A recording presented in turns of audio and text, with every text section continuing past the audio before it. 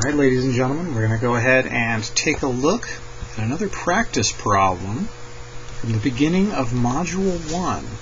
So please put your name and your number at the top of your page. Again, we're looking at Module 1 here. Module 1 notes. But this is going to be a little bit different because we are not going to be learning anything new necessarily. We're just getting a little bit of extra practice. So go ahead and put that at the top, please. Okay. Now once again, I'm going to give you a word problem.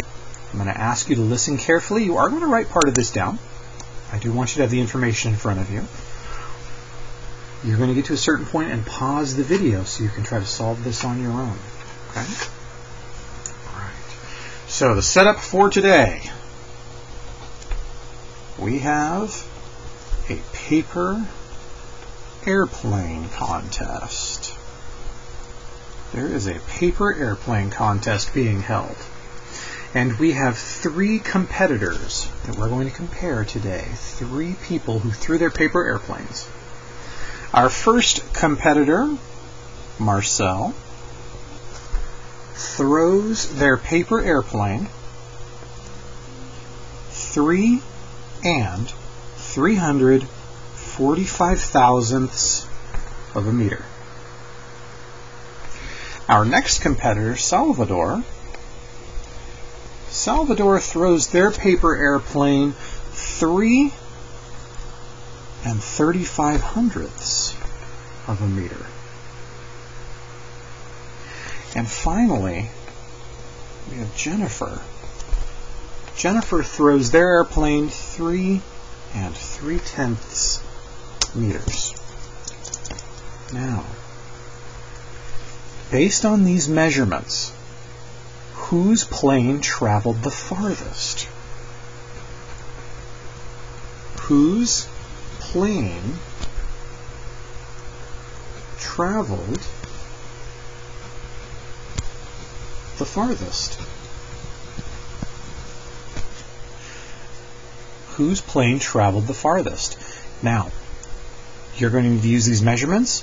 I would also suggest you use a place value chart. Now, we don't have to draw the entire thing out, but we will be doing a little bit. So I'm going to use this straight edge.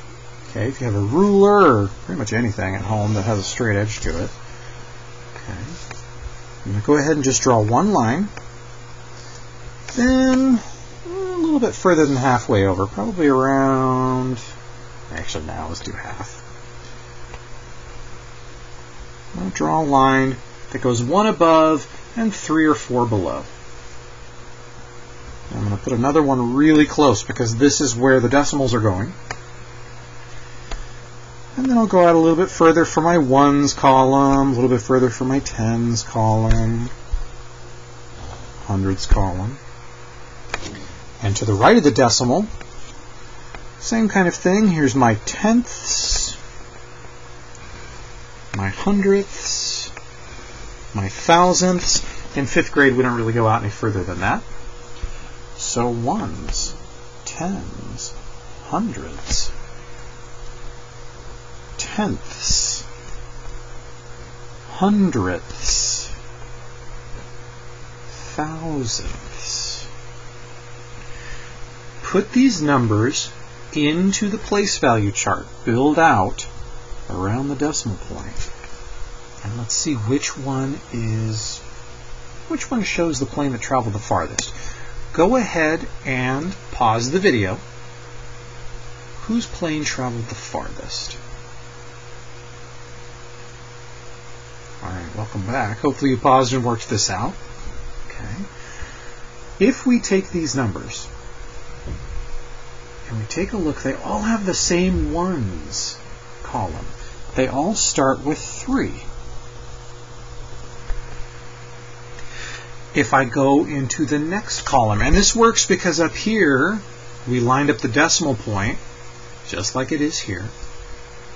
If I look into the next column, the tenths column, 3, 3, 3, they all have identical ones and tenths. Up until that point, they're the same. It's only when we get here that we see a difference. Now, obviously, Marcel has a measurement out to the thousandth place as well. But we have to be careful. Because as soon as we get to something different, then we're done. We look and see which one is bigger. 4 or 5. Marcel or Salvador? Well, Salvador's got a 5. So even though Marcel had a 4, and then another digit, it really doesn't matter.